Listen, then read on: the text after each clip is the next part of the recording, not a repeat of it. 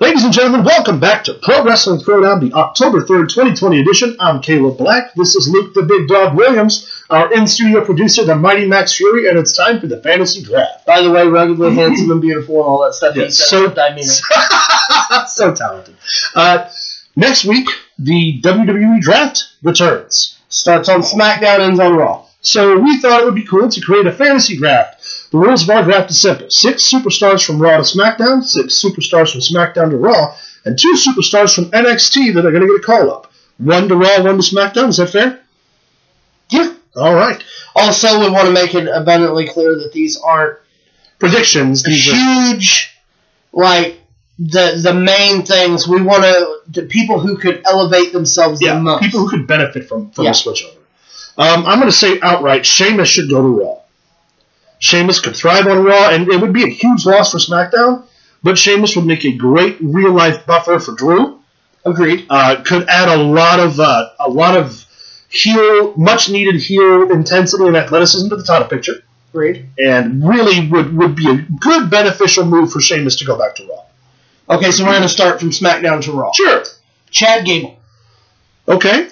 I think that with everything that's going on SmackDown with that third hour on Raw, Chad Gable could get the push that he deserves. Right. He's funny, so you could put him in the 24/7 title picture. Yeah. He is a legit mat guy, so he could be part of Raw Underground. Yeah. I mean, there's so many different facets. So I say Raw Underground would be a really, really solid place for him. Yeah, so I believe Chad Gable. Yeah.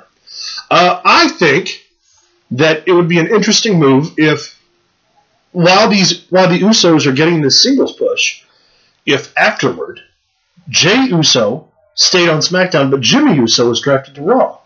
Interesting. So that Jimmy could kind of get his moments away. And obviously you would need Roman to continue the story with him, but it'd be a really interesting thing to see both of them on either show getting an opportunity to be single stars. Agreed. Because you could always lead back to an eventual return team, or you could lead up to a cross-branded match between the two. Agreed. I totally understand that. My second, from SmackDown to Raw, Kalisto. Okay. For anything more than he could get out of the Lucha House Party, could be a viable contender for the United States Championship. Also, would be great to put Dominic Mysterio up against for both of them. Yeah. You have you have several different facets that you could do with him on Raw. Yeah. I think. In the female talent perspective, especially, I think Nikki Cross would be very well suited on Raw. Agreed. Now that especially the best friend tandem between she and Alexa Bliss has changed and is ended, she would make a great female competitor for the Raw Women's Championship, and you could get matches with her and Asuka, matches with her and Shayna, matches with her and even Nia, who's utilizing her size well, and she's charismatic enough that she could definitely rock the red brand. Agreed. Staying on the same topic, Naomi. Yeah.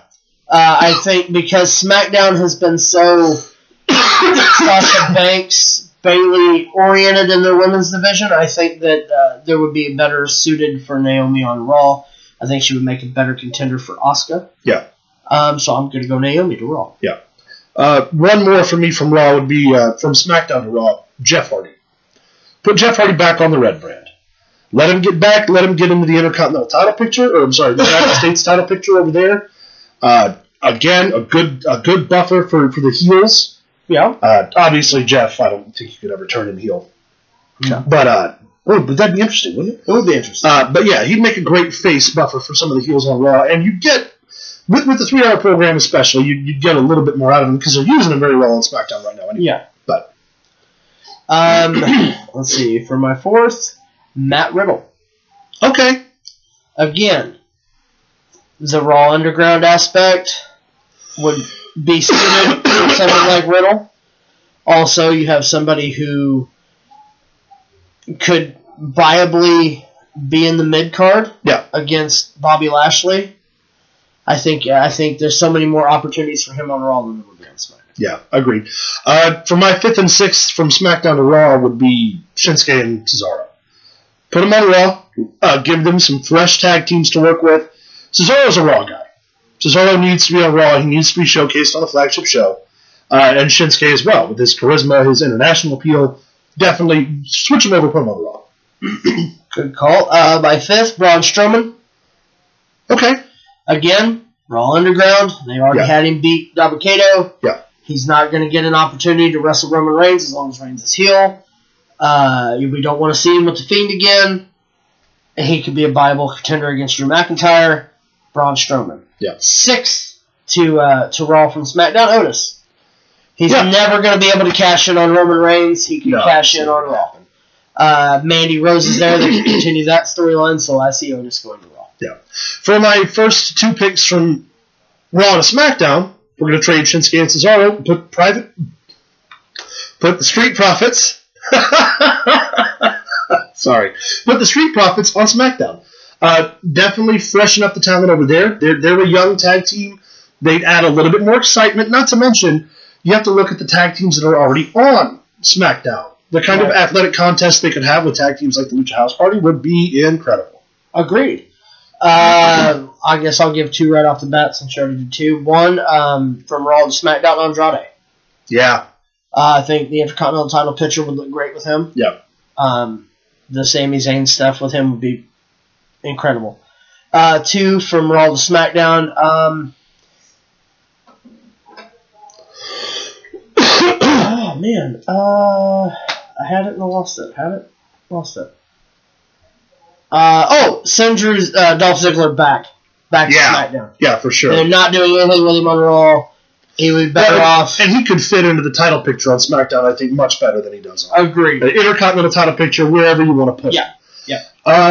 For my third pick, I think Ricochet should go to SmackDown. I think that he could, as a single star there, really, really get over, really entertain the Intercontinental title picture, and have some of his really high-flying athletic matches with the guys like Matt Riddle and Chad Gable over there, the Luchadors. You could put him up against some of the bigger guys and have a good feeder, have a good buffer. So, Ricochet to SmackDown. For my third Raw to SmackDown, Mickie James. Ooh. I think that she's being underutilized on Raw. I think with the women's division being as lackluster as it is, on SmackDown it would give a dose of adrenaline to the women's championship on SmackDown. Yeah. Mickie James. Fourth pick, Aleister Black. Fits in well. Another singles guy that could use some freshening up, some fresh competition, get him away from some of the Seth Rollins stuff. And also, he'd make a solid heel. Obviously, he's working heel right now, but he'd make a really solid heel buffer in the title picture. Agreed. Fourth for me, Aleister Black. Yeah. For anything other than the fact I think he can work with the Fiend. Yeah. Agreed. And like you said, he's viable contender for the Intercontinental title. You can he's a very durable worker. You can pretty much put him wherever you want to put him, honestly. Yeah. My fifth pick would be Shayna Baszler. Put her on SmackDown. Women's championship, or women's tag team title picture notwithstanding, put her on SmackDown as a single star.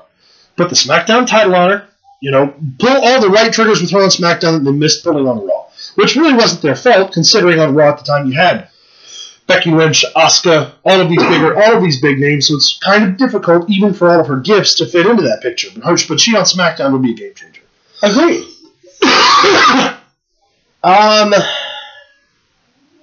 Number 5, Brock Lesnar. Ooh, only did the SmackDown thing the one time with Kofi. I think that he should go do the SmackDown thing and be, once again, of course, the title picture, but be the foil for Roman Reigns and the Paul Heyman thing. Yeah. You could get 3 months worth to 6 months worth of story out of that. Yeah, I agree. My sixth and final pick's Buddy Murphy. Send him to SmackDown. Obviously, it would break up the thing that they're doing with Rollins and the Guerreros, but Murphy, another landscape for him where he can really excel as a single star because he is very good. But on Raw, there's a lot of talent there as well. And personally, I want to see him excel as a singles guy. Right. And I think SmackDown would be a great fit for him. My sixth and final from Raw to SmackDown, Keith Lee. Ooh, good pick. Keith Lee's floundering right now. They had the solid push in the beginning against Randy Orton. He's done nothing but drop matches to Drew McIntyre. Yeah. Put him on SmackDown, put him with people like Big E, put him with people like The Fiend, yeah, Roman Reigns. I think he would be a viable contender for their heavyweight championship there, Yep. and they don't have a lot of big men No, they don't. on SmackDown, and I think that he would be an asset to SmackDown. I agree. All right, so who are your 2 NXT call-ups? Who's going to Raw? Who's going to SmackDown? All right, we'll start with Raw. Call up to Raw, Bronson Reed. Okay, I like that pick. For anything other than the fact that Raw also lacks most of your big men. Yeah. If Keith Lee's going to go to SmackDown, Then you need another big guy. you need another big guy, but I believe that him as a big guy, he's a high flyer. Yeah. Like, he can fly. Yeah. And I think that that would fit. Also, I'd like to see Bronson Reed and Bobby Lashley. I'm not going to lie. Oh, yeah, no, that'd be great. My pick's Adam Cole. Put him on the red brand. Get him away from the Undisputed Era. Let him excel by himself.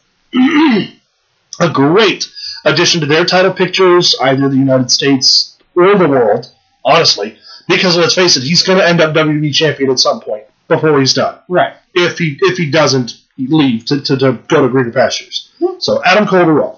SmackDown, Adam Cole. For all of the same things you said, except their titles.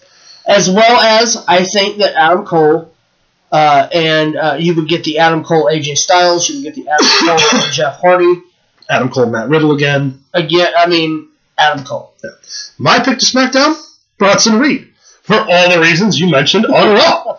A guy, I think he fits into SmackDown's landscape a lot better than he would on Raw. Personally, he's a big guy. He can work. He can move. Like you said, they need some power guys over there anyway, and he'd be the perfect guy to go to SmackDown out of NXT. You know what I realized? I brought Otis to Raw and was just like, fuck Tucker. Sir, what'd Tucker ever do to you? Right? Who'd he ever be? Pissing on my Alamo. That's right. All right, guys, that's our fantasy draft segment. Let us know what you think about fantasy draft. Let us know what you think about the real draft coming up. Find us on Facebook at facebook.com/ProWrestlingThrowdown. Excuse me. Yeah. Send us an email, at ProWrestlingThrowdown@gmail.com. Or like, subscribe, and leave us a comment down below. Stay tuned because the wreck of the week is coming up next. I think you got some of the Carino on. Wow.